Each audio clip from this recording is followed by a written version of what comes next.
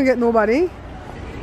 The fabric section's always so weak and they never hire for it. I'm spending Liz's Walmart gift card. Look, yes. Look, yes. These are some 80s looking socks, man. I like it because when you wash them, you're gonna know which one is missing. That's it's true. not just all black, well, right? The ones I have, they have like gray bottoms and blue bottoms, so kind of the same thing, kind of. And I'm buying this fabric to try to duplicate that shirt that I told you guys the other day.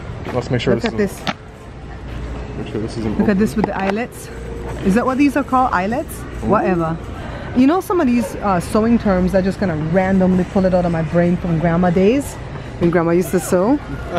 As usual, we can't find nobody to come serve the fabric. As usual. And they should be here from 10 to 4. A stand of them? I don't check on that. They're like $10 or $7 for some looking we need to save some of that crap from Louise then to decorate with. But in this case, it's completely justified. Uh-huh. You finally get your money? No, they're pretending. Technically, no. They're trying. It's fall. No, guys, it's still summer. I'm at Walmart waiting for them to cut fabric. Ain't nobody want to cut the fabric, as usual. Alright, guys. I came to Walmart, but I overdid it because we had to wait so long for them to come and serve the fabric. So, did he say assistant manager? Support. Support. He was the support manager for all general merchandise. A really, really nice guy. And so he said that they're hiring in all departments and that we should put in for it, any of us that want a job, and put his name down. I'm like, that is a blessing. So I gotta go see if Jada wants to switch from Food for Less to Walmart. And I'm asking Joshua if he wants to come to Walmart. He says he wants to work in electronics. So the guy's like, well, they're my associates too, but I don't control that area in the hiring. I'm like, Joshua, come work in fabrics. If I had full health, I would go work in fabrics over there. I mean, I'll do it to get in for sure. But, you could do it. All you gotta do is nothing. You see, every time we go there, there's no one there, Josh. All you gotta do is learn to work that scanner and that label gun. And then I guess you have to take inventory of what you have, the fabrics. Yeah. And then you roll them back neatly and set them neatly, and they never do it. But I know him, Joshua would do it because Joshua's like really OCD. I am. Yeah, he'd do it. And the buttons and the zips and oh my god, I could see Joshua doing that department really good. The only thing is about that department right there where it's situated, everybody who comes in the store comes down that aisle and they ask you where the other departments are. Can you tell me where's the shovels? Where are the umbrellas? Heavy foot traffic area. And you would know it too because you got that kind of sick memory like mommy. I don't know where umbrellas are, but I can tell you where the chunk of stuff are. We don't go to that one. They would tell you. They would tell you. Well, you get to know the store. I'm sure when you work there, you eventually just know it. Yeah, let's go do fabrics. Yeah, put in fabrics as your second. You know what I mean? He says pick a first and a second. But you don't get nobody telling you that out of the clear blue sky. Put my name down, dude. I'm a manager. We're interviewing right now. Put my name down, dude. Yeah, we're interviewing. That's it. Yeah. Out of the blue, he told us, right? We didn't ask. What are you name? Francisco. Oh, don't. Edit it. I said it. Edit it. Cut out that. Just cut out that. Cut out that name, cause ain't nobody gonna use my blessing to come up off of me. Yep. I'm tired of that. Oh my God. I went to go check on a friend of mine that's doing YouTube. Bounty Hunter D. Remember when he started and had nobody? He's like, please talk about my channel. And then I turned around and he had 300,000 subscribers, right? Like. It felt like it took a week. It might have taken 2 months, right, Josh? Probably. OMG, he has 1.1 million subscribers. What is that on the floor? Oh my God, he's a really chill dude. He's a friend of mine. What is that, but mattress? Let's rephrase it. Because some people are friendly with you, but they're not friends. They're more associates, right, Josh? I'd say an associate. Yeah, he's an associate. We never hang out. We don't hang out, and I don't call him or text him. We used to do a business together, and but he's really, really chill dude.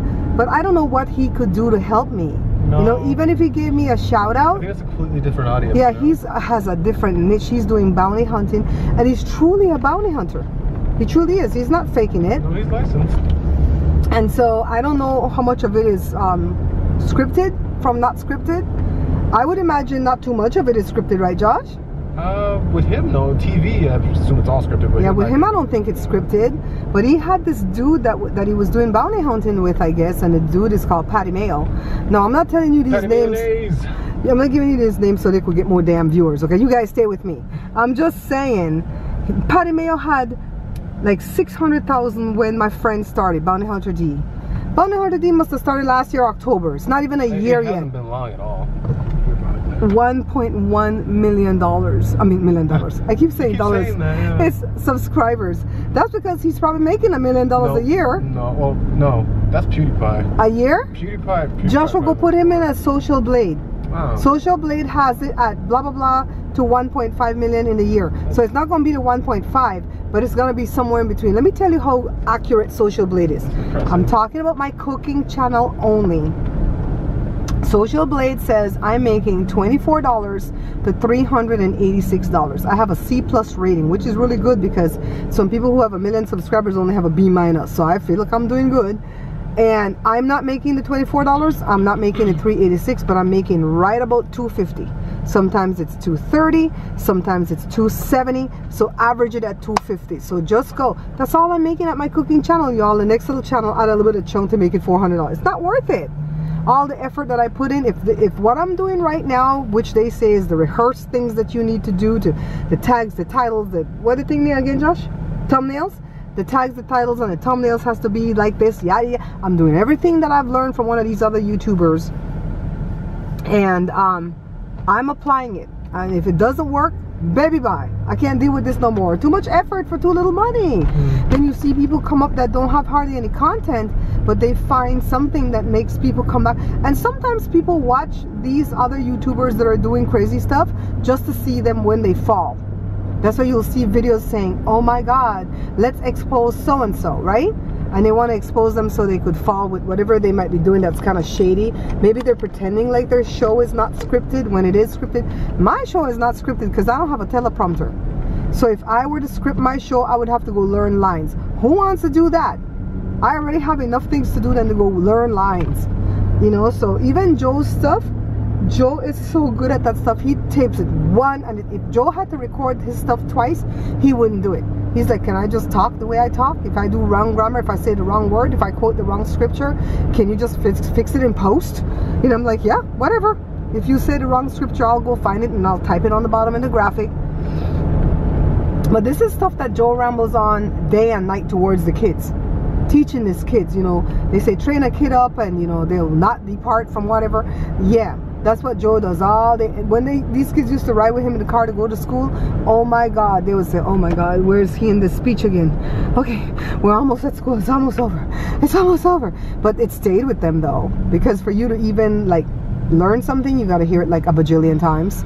That's why that fool keeps saying, no collusion, no collusion, no collusion. And then when that doesn't work, he goes, collusion is not even a crime. It's because he wants you to remember that. And stupid people will remember that. They'll say, oh my God, why are they going for him? He's such a good guy. No, he's not. And let's talk a little bit about Omarosa, all right? Her name, just in case you don't know how to spell it, it's Omar, like a dude, and then Osa. I couldn't spell it for the longest. I thought it was Omarosa. Anyways, Omarosa went to work with Trump because it feeded her needs. She needed the money. They hired her. She sold herself to the devil to just get that $179 a year. That's what she was making at the White House. She act like, oh, I wanted to have an input for black people, yada yada. No, Omarosa came to fame. I mean, let's not get it twisted. She had a rough childhood growing up. She had a lot of losses, yada yada. That will jade you sometimes. Then she got on reality TV and she made a name for herself, because if you're gonna be on reality TV, you can't be a little mouse. You got to get out there and be aggressive, or get out there and be like sickly sweet. But you got to be on either end of the spectrum. The mediocre people don't get noticed. Even in a singing contest, you got to be like really bad or really good. Yep. You can't be mediocre. You can't be middling. Yeah, so, and middling. Joshua says you can't be middling. Yeah, so Omarosa got out there on The Apprentice. She made a name for herself. I mean, look, we know her by just her name. Jory didn't know who was Monigal Newman. He goes, who the hell's that? I said Omarosa, because they were just using her hyphenated last names. And so anyways, after she was done, she stayed tight with Trump. I could see that Trump could be very, what's the word I'm looking for, Josh? Yeah, endearing? What's the word I'm looking for? It's not charismatic. It's not charismatic. It's a word that Dr. Mike used, Joe. He's very, like when you meet him, and he could be very pleasant. I could see Trump being very pleasant when he likes you and he wants to know you, because that's how narcissists are. They can be very, very nice, and they can appear to be decent people, and then if they like you, they like you. So he liked Omarosa because Omarosa is just like him. So then she went to work there. Something happened to where maybe she took some liberties. I don't know what it is. I feel like John Kelly, when he got in, that's the chief of staff, I feel like he's racist, even more so than Trump, because of what he did to Frederica Wilson, that congresswoman, when she spoke up and said that he's lying about what he said about the guy that died in Niger, the soldier. And he came and told a lot of lies against Frederica Wilson, and it was proven on tape. They had the receipts that it was lies, and he still did not come and go, my bad, Miss Congresswoman, I shouldn't have said this, that was my bad. He didn't do that. And I don't feel like you should be apologizing for everything, but when you're caught in a lie, you better make good. And so that just tainted my whole view about John Kelly. So John Kelly gets in the White House, does not like Omarosa. Why? Because she's black. So he didn't like her, so he found a reason to fire her behind Trump's back, and he said, oh, she had bad conduct in the White House. What else is she doing that nobody else is not doing? You know, the other people are doing worse than her, probably, using the White House to come up their little gains, right? No, Omarosa is not stupid, because she was trained by one of these rag magazines, because she was suing the magazine. Trump convinced her not to sue because the owner was his friend. I want to say it's the Inquirer, but I'm not 100% sure. And so she got a job with the magazine before, in between apprentice and all that stuff. And so she learned from the inside out how to do this thing that she's doing right here. And so anyways, John Kelly fired her because she black.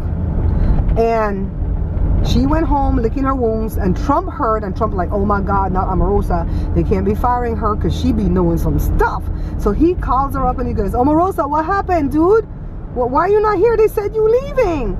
And then she's like, no, they fired me. What the hell? You didn't know? They said you knew. Because Kelly was like, he don't run this. You know, I run this beat. I run it. And so he's like, no, we're going to have to fix this. So then he sends his little daughter-in-law, the one that I didn't even know she could talk.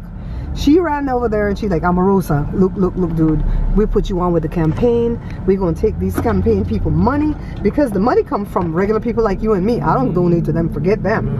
And we're going to pay you $15,000 a month. Acting like she don't know what that comes to, what it comes to for the year, because they know, because that's what they pay off other people, $15,000 a month. So it's probably 15 because maybe it doesn't like send up some kind of red flag with the taxes, right, Josh? Probably. Yeah, and that's what John Kelly makes. He makes $15,000 a month, so he didn't want no black Omarosa to be making that. So then Trump sent the daughter-in-law to try to hire her for the campaign at $15,000 a month. Omarosa felt a type of way because Omarosa felt like maybe Trump could have came at her and did it himself, or she was worth more than 15, which she knows she gonna make that with her book. I just pray they don't kill her. I don't really care for the woman, but she's doing what I need for her to do right now, so I'm gonna protect her. I'm gonna stand behind her, be on her team, and protect her, because she is bringing Trump down, and this is what I need for her to do. Bring down Trump, Kelly, Pence, Ryan, all of them. What's her name? Suckaby? Bring out something on Suckaby, please. Bring a tape on Suckaby, Omarosa. I beg you, all right? Let's go inside. These don't hurt us. And I think that speaks to how important these tapes are to Trump, or his tape. See, they're talking about it right now on the news on MSNBC. On top of that, Omarosa went in there and started taping from day one. Now, why was Omarosa taping? She probably knew she would have to show the receipts and protect herself. So that's why she was taping. Where do you guys think she hid the microphone? You think she hid it in her weave, on her wig? You know, come on, tell me where you think she hid it.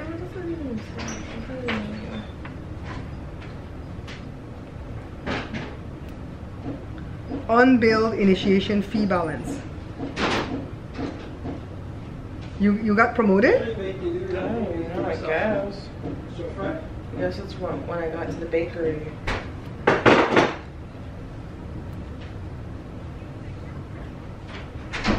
The dues and initiation fee will be divided into weekly payments and deducted from your payroll check. What is it? Throw it that way.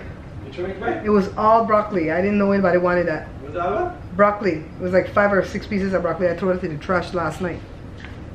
Okay, Jada, it seems like whatever they're billing you for with the union, that they're going to divide it and take it out your paycheck regardless.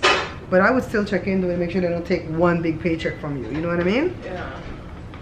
It says the difference in initiation fee has been divided into equal payments.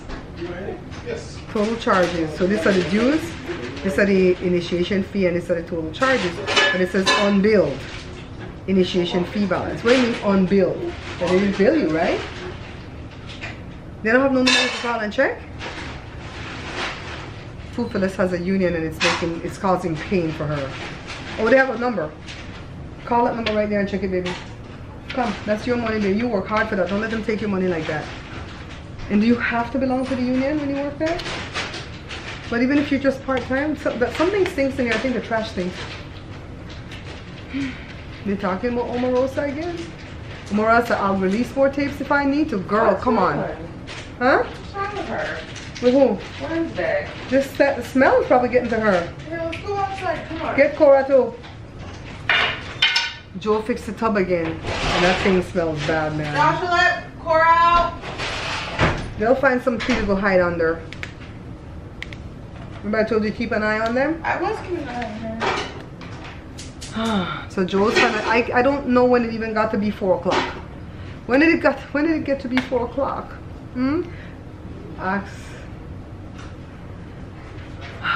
Well, I've already uploaded 1 video to the cooking channel on Mukbang, 2 videos to this channel. I have a 3rd one uploaded but not released till later.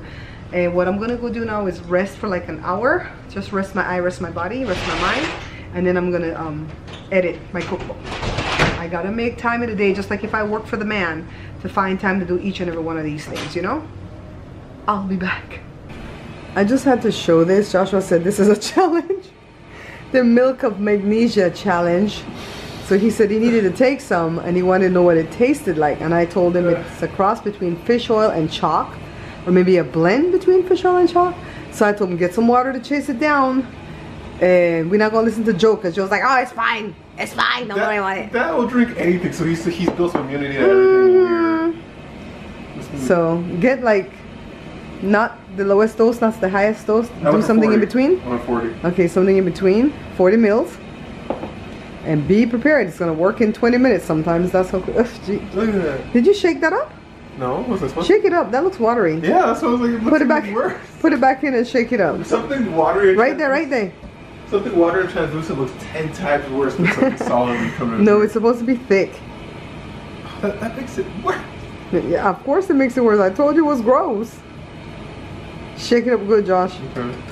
I'm glad I don't have to take that right now. Ever since I took out my gallbladder, I've been digesting. But I have to start eating like raw vegetables now though. Make sure the lid is on and shake it up and down too, because it sticks to the walls of the bottle. Okay. You ready? Oh, I got something to put on my finger.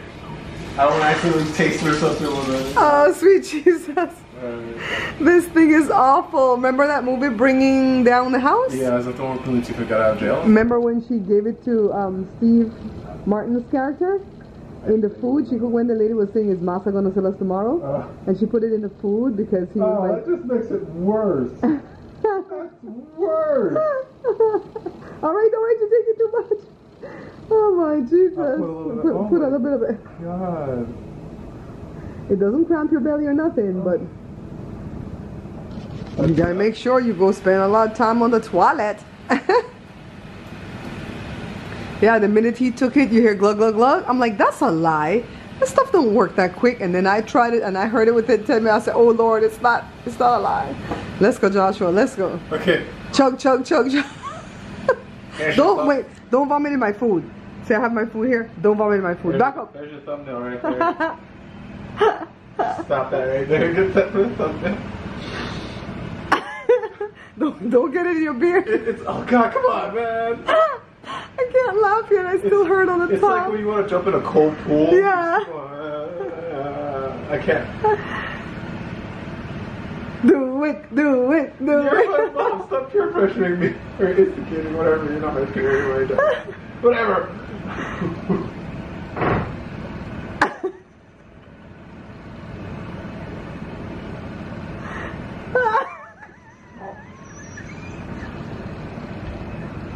Oh my God. Oh my God. When I used to have to take that thing, Joshua, I would shiver all day because I know I had to take it that night. I would shiver all day. It's hideous. You think it would taste better if it had cherry flavor? Because they have a cherry flavor one that I've never bought. Anything else to run? What's the worst part? The chalkiness or the oil? The fish oil? Oh my God, both? It's Does definitely, it taste like that though? Did I give a good description? it doesn't taste. It's on your lip. Don't lick it because it's gonna be there forever. Probably.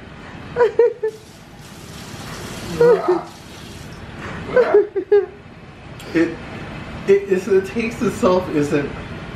It's not bitter. It doesn't taste awful. It's the texture. The texture, it tastes like fish oil.